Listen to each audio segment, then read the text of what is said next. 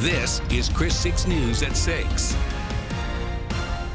As we reported last week, the Port of Corpus Christi is moving forward in the permitting process for a desalination plant on Harbor Island. That's near Port Aransas. Now, the proposed plant's water intake pipes would be offshore in the Gulf of Mexico. Brine and outflow would be discharged into the ship channel. Now, it's that part of the plan that has become a major concern for a local environmental group, and they shared that concern today with our Ashley Portillo.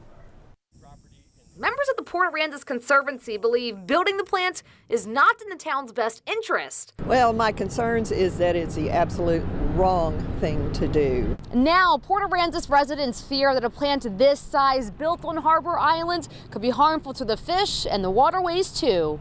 Initially, researchers at the University of Texas Marine Science Institute were worried about the placement of the water intake pipes in the ship channel. Some very important fish species all have to come right through that pass, so it really wasn't an ideal spot for a large volume intake of seawater. In January, the port said those intake pipes would be moved offshore in the Gulf of Mexico. However, environmental groups say the discharge of brine into the channel could still have devastating impacts. It would be detrimental. It could kill off the fishery. And it's what this town relies on. Pratt says there could also be an impact on the environment and air quality. It's going to be loud.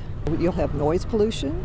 We'll have light pollution. I mean, we won't have dark skies, that's for sure. But now, Institute researchers continued their studies about how the plant's water is released in the area.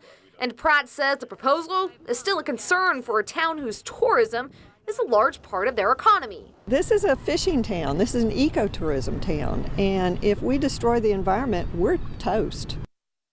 Ashley Portillo, Chris 6 News. Now, by the way, a discussion on the proposed desal plant is on the agenda for tomorrow's Port Commissioners meeting. If you're interested, it gets underway at 9 a.m. over at the Ortiz Center.